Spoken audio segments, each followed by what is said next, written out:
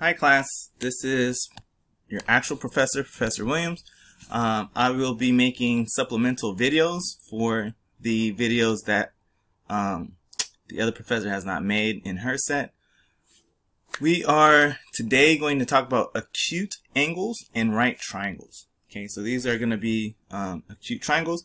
So we're basically solving application problems using the methods that we've learned so far in the course, right? Using sines, cosines, tangents, things of that nature, right? So for the first thing to cover, we're going to be talking about the historical background, right? So a little bit of the basics, bearing, and further applications of what it is that we're doing today, okay?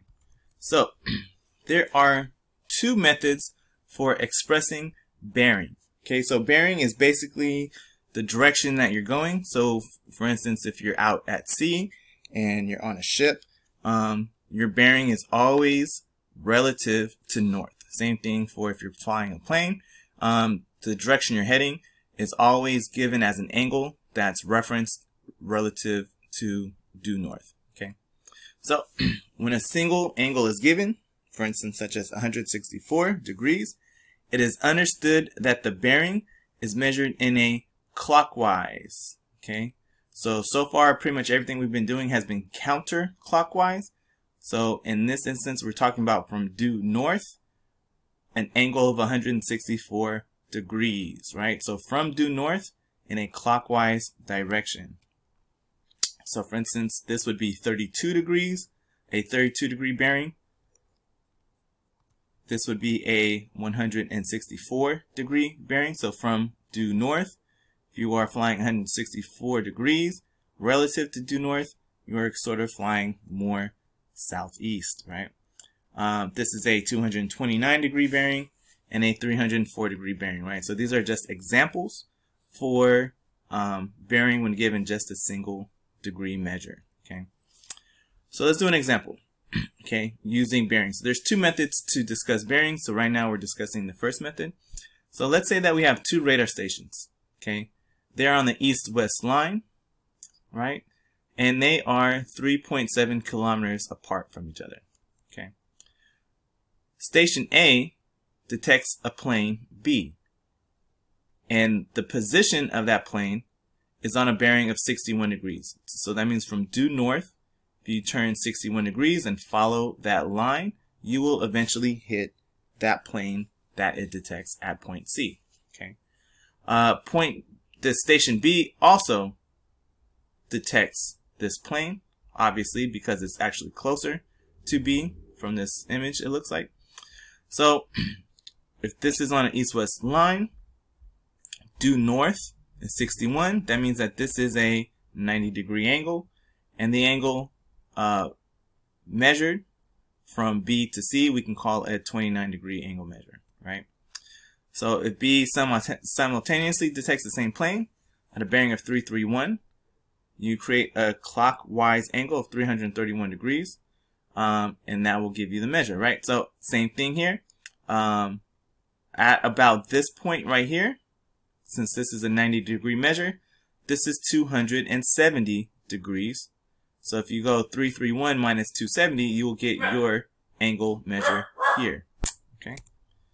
So we want to find the distance from A to C. Okay, from A to C. All right. So if we do the subtraction here, we can find that this is also a 61 degree angle measure. We can also figure that out from our translational lines, right? So right here, right angles are formed at A and B. So CAB, CAB, and CBA are going to be as shown here, okay? So if you add these up, 29 and 61, obviously that's going to add to 90, meaning that C forms a right angle, because all of the angles inside the triangle have to add to 180 degrees, right? So these angles are complementary, CAB and CBA. So what we can do here is we can start to try to figure some things out to find this measure of b. We have a right triangle. Okay, so if I do cosine of 29 degrees, it is going to give me a value. So remember that the ratio of this cosine for 29 degrees is going to be, in this case, this is across from the right angle, so this is your hypotenuse, right? So cosine of 29 is going to give you your adjacent side over your hypotenuse side. So whatever value we get for cosine 29, we can set up that equality and solve it, which we'll do here. And we can figure that out, right? We could have also done, that's pretty much it, right? Because we have the hypotenuse. So cosine is going to be b over 3.7. Okay, we can solve for b by multiplying both sides by 3.7. Okay, so 3.7 times cosine of 29 degrees. And you can plug that into your calculator since cosine of 29 is not one of our standard angles that we have an exact value for. So we can get our decimal approximation. The distance we're given is an accuracy of 1 decimal point. So you want to give your accuracy to 1 decimal point as well after you do all your calculations. Okay. So be careful. Okay. A correctly labeled sketch is crucial when solving bearing applications. Right. So some of the necessary information is often not directly stated in the problem, and you can only figure out that information by sketching an accurate graph. Okay, so when I say accurate, again, it does not have to be exact, meaning, for instance, a shorter side and a longer side. I can draw this triangle all funky if I want, as long as I'm labeling everything correctly. That's what matters, right? If this side is extremely long in comparison to this side, when that's not actually how it would be in real life, that's fine. Okay, as long as I'm accurately labeling things, that's what matters. Okay, so let's talk about the second method of bearing. So the second method starts with the north-south line, and you only use an acute angle to show the direction, whether it's east or west from this line. Okay, so for instance, from north, this would be a bearing of 42 degrees. So north, 42 degrees towards east. South, 31 degrees towards east, right? You are south, and you're going to go 40 degrees towards west. Okay, west is this way, east is this way, north is up, south is down, if you did not know that. North, 52 degrees towards west. Okay, so that is the second method of bearing. Here you're given a starting pole and then your ending direction as well, where your angle is going towards. Okay, so again, if you're only given one value for bearing, 1 degree, you're just going strictly in a clockwise manner. If you have sort of a starting north-south line and then an ending east-west line, it's telling you kind of a map for where you need to start trying to map these things out towards. Okay, so let's do a second example. Okay, so a ship leaves port and sails on a bearing of north 47 degrees east for 3.5 hours. Okay, so I would start off by drawing that first, right? It then turns and sails on the bearing of south 43 degrees towards the east for 4 hours. Okay, if the ship's rate is 22 knots, which is nautical miles per hour, find the distance that the ship is from port. Right, so the first thing we want to do, of course, is draw a sketch. So we're going to choose a point C. Okay, so we're we're north. We're going to go 47 degrees and head that towards east for some distance. Okay, 22 times 3.5 is going to give you the number of miles here, right? So 3.5 hours at this many nautical water, right, miles per hour. So that's how we can find the distance from A to C. And then we're going to do the same thing from there. He then turned and headed south, but towards the east, with a degree of 43 degrees, right? So then this is how we would change that. So we draw our north-south line, and from the south, 43 degrees towards the east.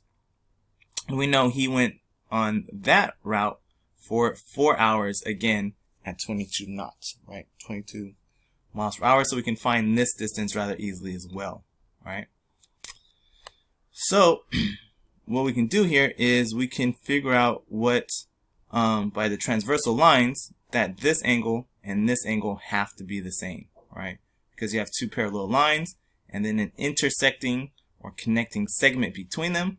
So then you have the inner angles on the opposite of the transverse line being equal to each other, right? So from there, if we add these together, it's very clear here that this adds up to 90. So this is actually a 90-degree angle here at C. If we're looking at the triangle ABC, right? So the angle ACB is a 90-degree angle, okay?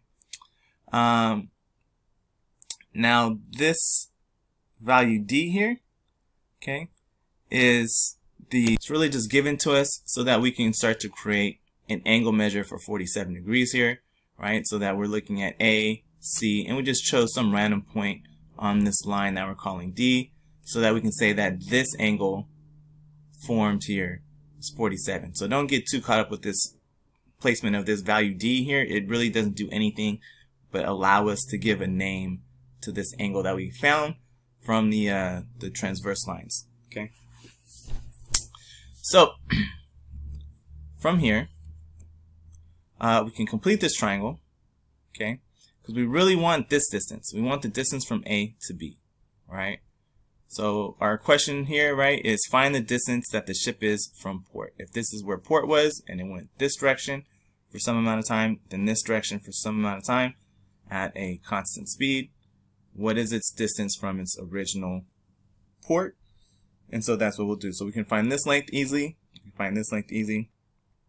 And then when we have the two sides, it'll be rather easy in that case to use either Pythagorean theorem or a sine cosine sort of measure to try to figure things out, right?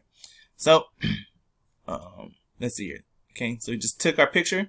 So next we're going to use the formula relating distance, rate, and the time to find the distances from A to C and from C to B. So remember, 3.5 hours at 22 knots.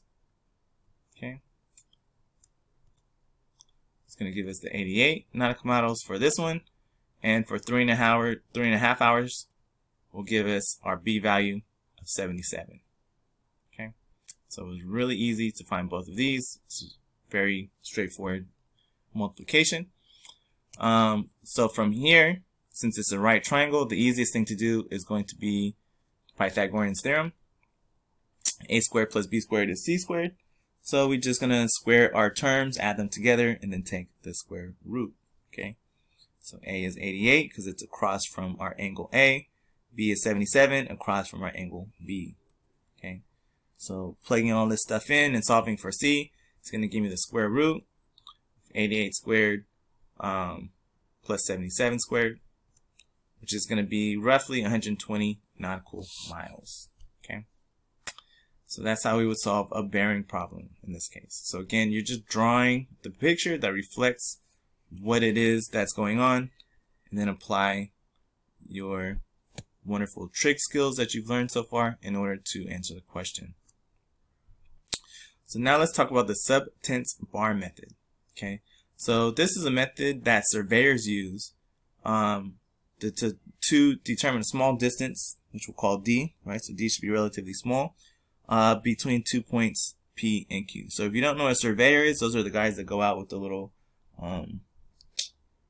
they have the little instruments, and they have the bright reflective vest out, and they just do all of the calculations for building and land management and things like that.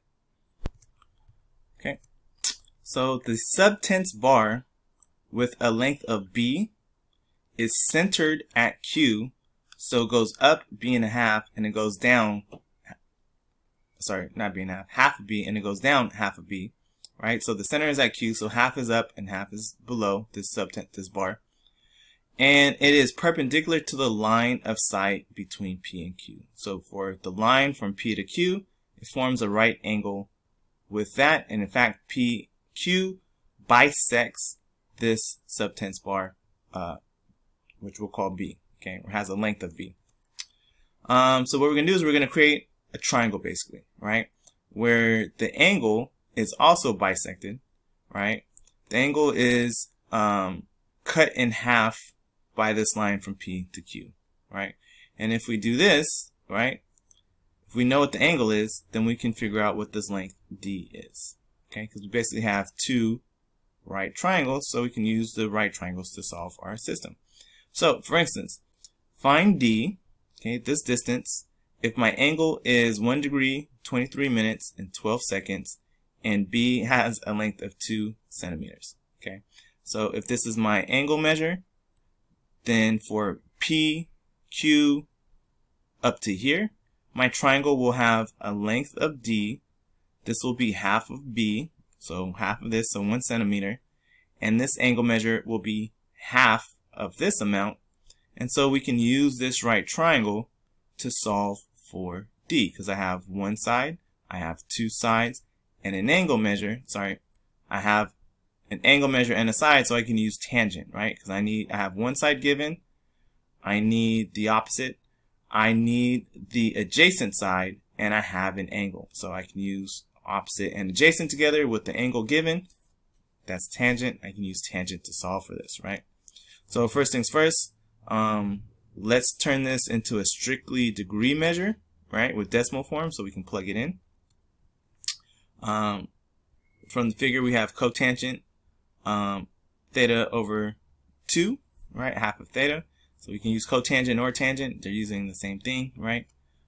Here we're going to use cotangent. So for cotangent, it's D over B half, which we can simplify to solve for D as B 1/2 times cotangent over half of this angle, right? So B is 2. Convert theta to decimal degrees so that we can plug it in. Again, you can use tangent with this as well. Here we're using cotangent, which is fine. So using the minutes and seconds formula that we learned way back, this is your decimal form of your degree measure. Okay, so obviously here it looks like we have a running 6. So we got to cap it somewhere. We round it up since the last numbers are 6s forever and ever. So plugging that in, if B is 2, half of that is 1.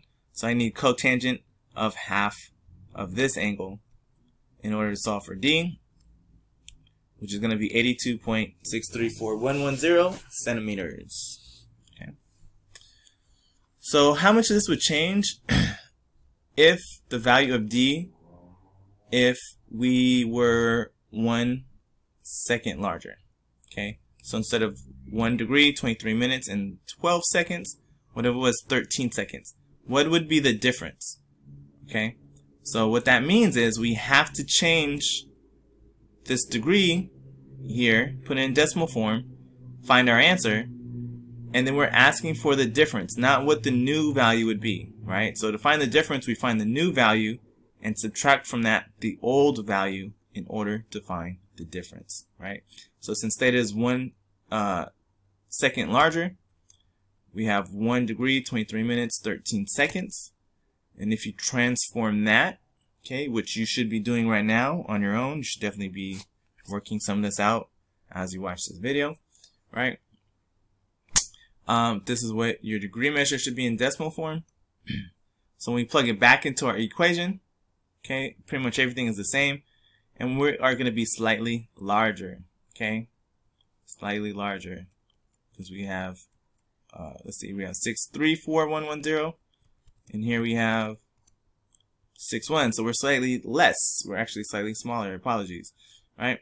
So then the difference between these, right? So from what we had minus what we're looking at now, it's a difference of less, you know, a little more than 1/100th of a centimeter. Okay? So let's look at our next example. So Francisco needs to know the height of a tree, okay, which is given by H. From a given point on the ground, he finds the angle of elevation to the top of the tree is 36.7 degrees. So he walked an unknown distance, and from there you can tell the angle from the ground to the height. Okay.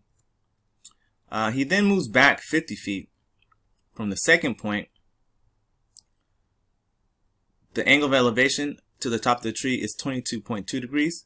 So find the height of the tree to the nearest foot. So you basically have two triangles here that share one side, right? That has equal sides.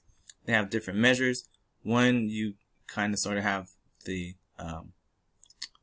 length of, right? You have a piece of the length. Remember, this whole length here is 50 plus x. This length is x. So the figure has two unknowns, right? The height of the tree and the first length that was given. Okay. So as two unknowns, x, the distance from the center of the tree trunk to the first point where the first observation was made, and then also the height of the tree.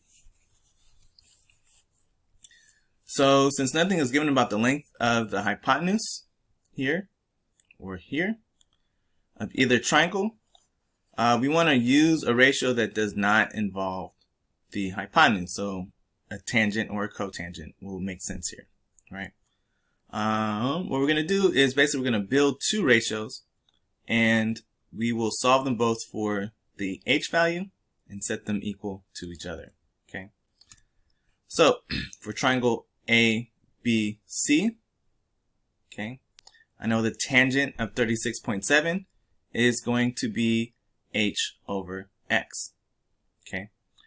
The tangent of 22.2 is going to be h over 50 plus x.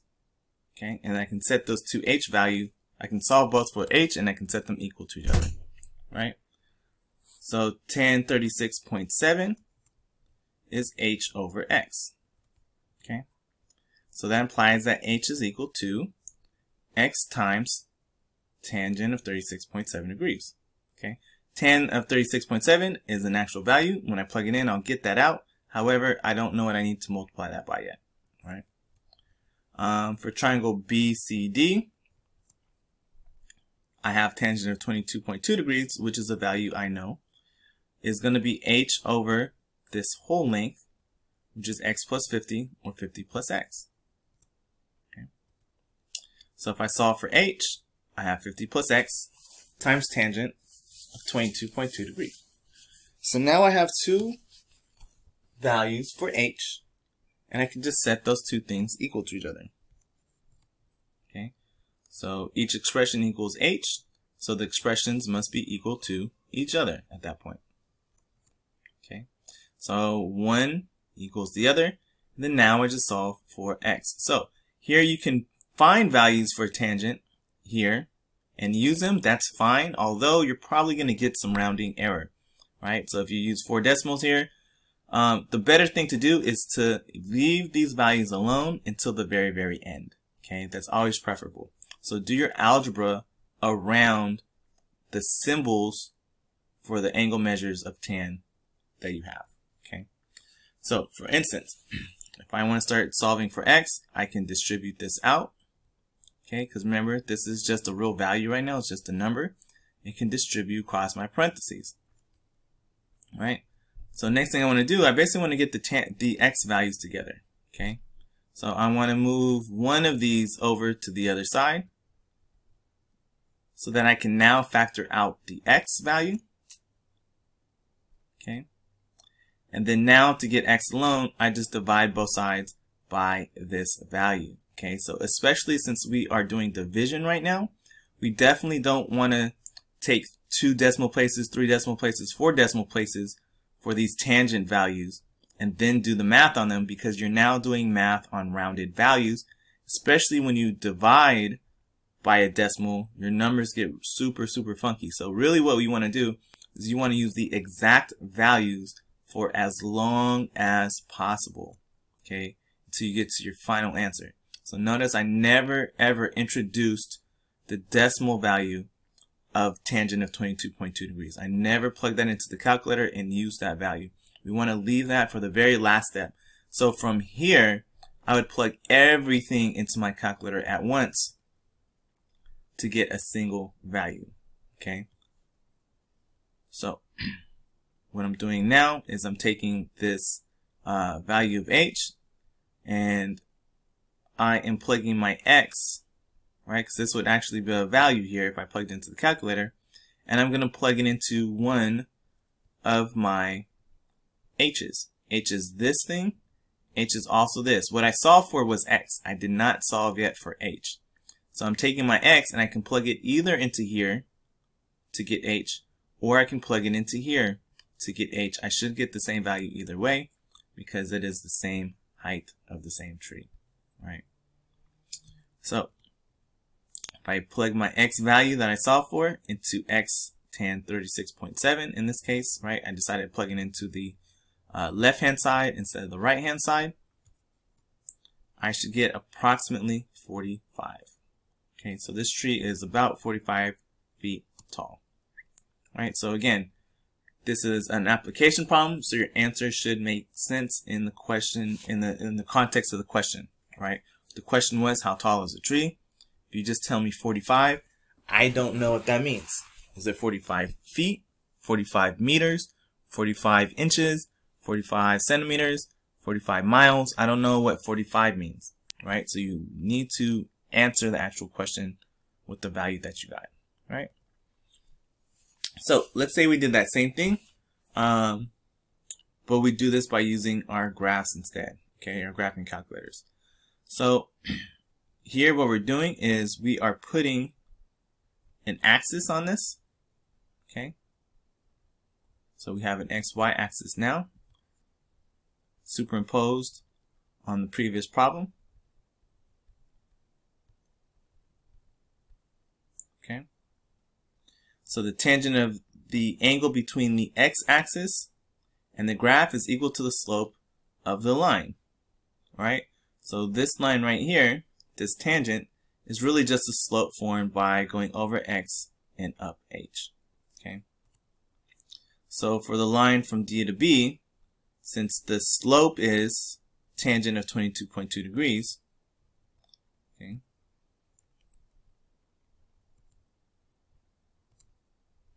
we have that m is the rise over run, or opposite over adjacent, yada yada yada, over tangent. So here, since b is 0, okay, the equation of the line, right, so here this b is not talking about the side across from this angle. We're talking about y equals mx plus b, right? This line here is the line that goes to the origin, right? The y-intercept is at the origin, so the b here is 0.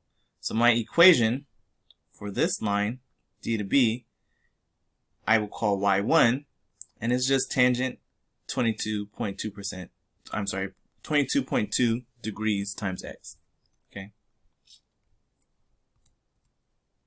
So the equation of line AB